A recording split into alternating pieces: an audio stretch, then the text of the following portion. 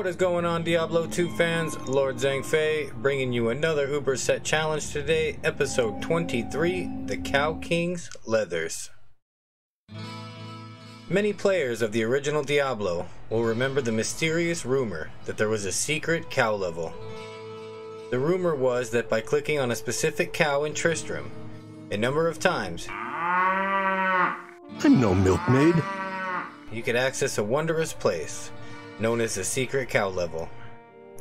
There was, of course, no cow level in Diablo 1, but the legend was born, and this was even teased in the Diablo 1 expansion Hellfire with the complete nut quest. When StarCraft was released, it featured a cheat code that was activated by typing, "There is no cow level." This was Blizzard's way of officially confirming that there was, in fact, no secret cow level in Diablo 1. During the production of Diablo 2, gamers often asked if there would be any cows to battle in the long-awaited sequel. On April 1st, 1999, a screenshot of the week featured an image of an Amazon fighting cows that wielded polearms, and people wondered if the screenshot was an April Fool's joke, or if there really was a secret cow level planned for Diablo 2. When Diablo 2 was released in June of 2000, it wasn't long before players were experimenting with the Heraldric Cube combinations, hoping to find the keys to unlock new and powerful secrets. Eventually, a recipe was discovered that revealed the most anticipated secret of them all, the secret cow level. The cow level in Diablo 2 is the only place the Cow King set drops. It's actually the only items in the game that can only drop in a specific area and do not follow the treasure class drop rates all the other items fall under. The boss of the area is the Cow King, and once the Cow King is killed, the player that killed him and the party that he's with will never be able to open the portal to the secret cow level ever again. The cow level has appeared in numerous Blizzard games as a reference, or even as its own level as seen in World of Warcraft. The cow level would also return to the Diablo series in Diablo 3 during the 3rd anniversary of the game, under the guise, "Not the cow level." Originally, this was supposed to be available during a limited time, but eventually was included in a cube recipe that could be accessed at any time. The cow level will always be a staple in Diablo franchise, and I look forward to its return in Diablo 4. Let's check this set out. Alright, first item is going to be the Cow King's Horn War Hat. Not much going on with this. 35% damage goes to mana, I guess is a good stat, but not really. 18 to resistance on the armor, plus 30 to life. And it is studded armor with a whopping 57 defense. Not good. And then we have the Cow King's Boots. 20 to dexterity, 30 faster run walk. Definitely the best item of the set. There is only 3 items in this set. Basically, this is a normal set. Not that great, but the complete set bonuses do offer a really interesting stat. 25% chance to cast level 5 static field when struck. That is actually really awesome. And then 25 poison res, 20 to strength, 30% increased attack speed, 100% chance to find a magic item, and a 100% gold find. So the set bonuses are pretty worthy. I decided to torture myself for this run, and I don't know if you see my whopping 667 base vitality on there, and that is with max AR life or charms. I decided to go a build that used 0 vitality. Why did I do this? Well, I wanted this run to be a little more challenging. I could have easily thrown all of this stuff on a smiter and done it with the quickness, but trying not to use smite as much and give the druid a little love. So yeah, we're gonna go ahead and do a fury wolf druid instead of taking the easy way out. And at first you look at it and you're thinking 3 sets pieces, that can't be that bad. but the helm and the boots are probably, next to the weapon, the best items for a PVM melee. And we basically lost 60% crushing blow, so that left us using some interesting items. I'll go over those in just a few minutes after we go ahead and take Mephisto out over here. If you'll notice, we are not doing too bad.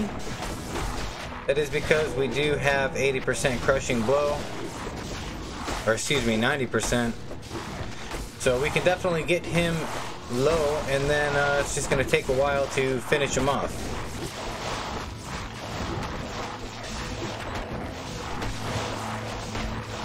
I will say though, for not having any hit points, I mean, we do have 2,300 life, and that seems like a lot.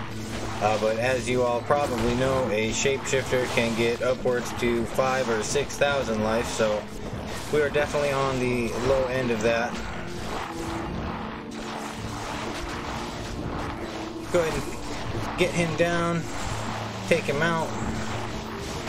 Unfortunately, that static field that we're casting is not doing anything to him, as he is totally immune to lightning attacks. We lost our mercenary, we lost our bear, but we are still going strong here.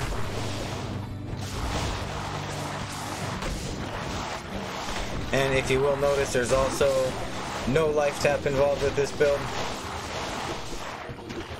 Like I said, I was trying to torture myself and wanted to make this one challenging, you know. I tried on a lot of the builds that you do see where I ended up using a smiter or a summoner. I certainly did try some of the other classes. Unfortunately, some of the items in this set challenge are so bad that you're not really going to be pulling that off without the smiter or summoner. So I swear he's going to die eventually. There he goes. The absorb on this guy is just absolutely amazing.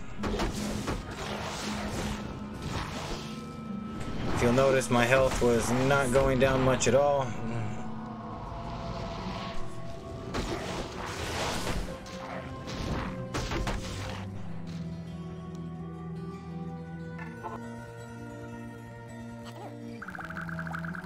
So the other items that we did use the Griswold Redemption. And we did go ahead and put 4 Burr runes in there to get that up to 80% crushing blow. Like I said, with the hat and the boots being taken up and the armor, that is pretty much the only source of crushing blow outside of the gloves that you can get in the whole game. So after some healthy consideration, I bet you this probably would have been significantly faster had I used my Tomb Reaver. But we decided to throw on the Grizz Caddy and take it out that way. Like I said, we also are using Rising Sun Amulet, a Phoenix Monarch, Steel Rends, 2 Raven Frost, and a Blood Belt for the open wounds. And our mercenary is using the Phoenix Cryptic Axe with a Steel Shade and a Fortitude. Now we are gonna get faded again. There is quite a lot of pre-buff in this fight. Going 0 vitality points was you know, something I had to really prepare for, but we'll get there, I swear. So to sum up this character, he does do 3.78 attacks per second. Not so bad. I decided to definitely do this as a wolf because the wolf does gain the increased attack speed from the werewolf skill opposed to the bear. A bear, you really have to find the right weapon. We do have 24,000 attack rating.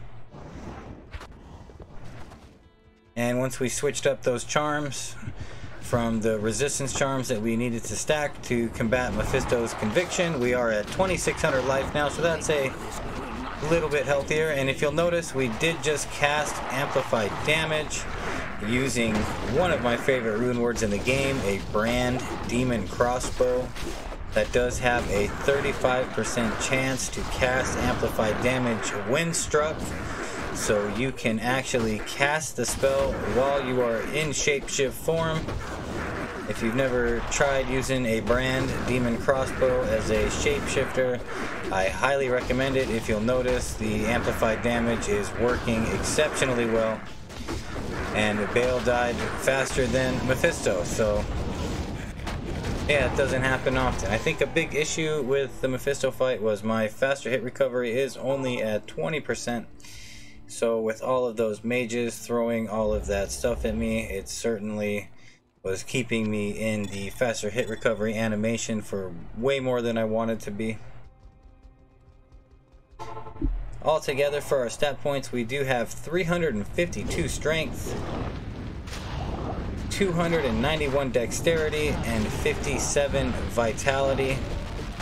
And we do get some vitality from our torch and our annihilus, but that is base vitality. Outside of that,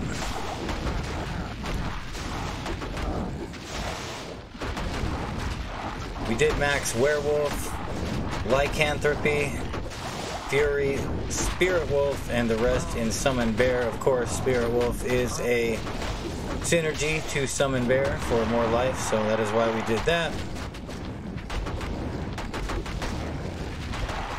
I always thought the Cow King and the cow level was a really cool addition to Diablo. I really hope that they do include it in Diablo 4.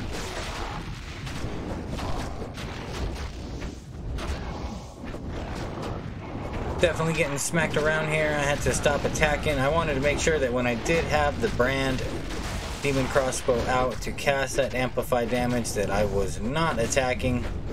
We are using it purely for the casting of amplified damage. That way I'm not using another weapon for the set challenge. It'd be, in my opinion, that's no different than using a charge on a wand. You'll notice Diablo's health went right back up. Sometimes that can be a total pain. With only 10% open wounds from our belt, you got to make sure that we are getting consistent hits on him. What really helped is my mercenary using that Phoenix Steel Shade combo. Notice he's having no problem surviving all of these Venom Lords, and he's really cleaning it up for me.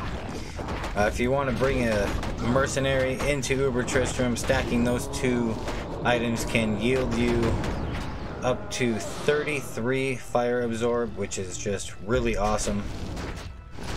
He did a real good job fighting off Diablo and Bale. Mephisto, sometimes he can certainly kill him, especially if he gets those big lightning attacks in. So we'll go over the gear. As you'll see, that's where all my life's coming from, are all these small charms. Pretty much all max damage charms to get that damage up. Really wanted to do this with the Grizz Caddy. Really like that weapon. That's the stats and the skills. Let's go ahead and ID this torch and get on out of here. Got 9 more episodes left of this Uber set challenge, and then I can start my next one, which I'm real excited about. Well, keep your fingers crossed. No, 10-16. Alright, well, I will see you guys at the next episode, and you all have a good night.